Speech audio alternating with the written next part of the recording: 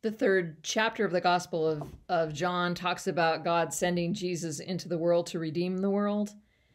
Yesterday, I talked about Jesus being love, or I've talked about that a couple of times this week. And today, I'd like to reread that whole passage, substituting the word love. See what you hear. This is how much God loved the world.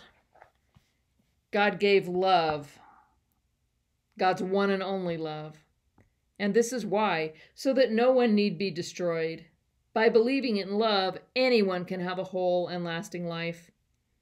God didn't go to all the trouble of sending love merely to point an accusing finger, telling the world how bad it is. Love came to help, to put the world right again. Anyone who trusts in love is acquitted. Anyone who refuses to trust love has long since been under the death sentence without knowing it.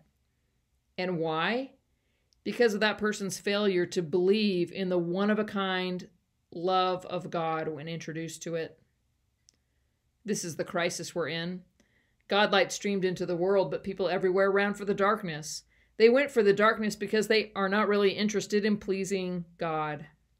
Everyone who makes a practice of doing evil, addicted to denial and illusion, hates God light and won't come near it, fearing a painful exposure. But anyone working and living in truth and reality welcomes God light, so the work can be seen for the God work it is. I hear love is the greatest thing on earth. It reveals all, it tells all, it saves all, it transforms all, it brings truth, it brings reconciliation. It's the gateway to all the gifts of the Holy Spirit. Love came to help. Love came to put the world right again. Love is the purpose of our lives. It's our inheritance of God. It's the foundation of our being.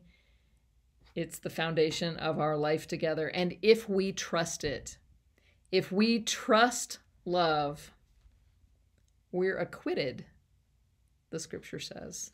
We're found just. We live in equity. But if we don't trust love, we live under a death sentence. That's pretty clear. No two ways around it. If we love, we're acquitted. If we deny love, we live under a death sentence. Let's pray.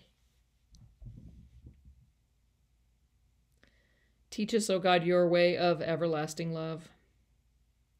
Reveal to us your love incarnate. Make room inside of us for your love, that we might be your partners in your redeeming work in the world. Bless and mark the small things that we do with your love, that we might see the transformation of other people. We might witness lives redeemed by your power working through us, and that we might witness our own lives redeemed. Thank you for your love that saves and renews, reforms, transforms, and brings joy. Amen.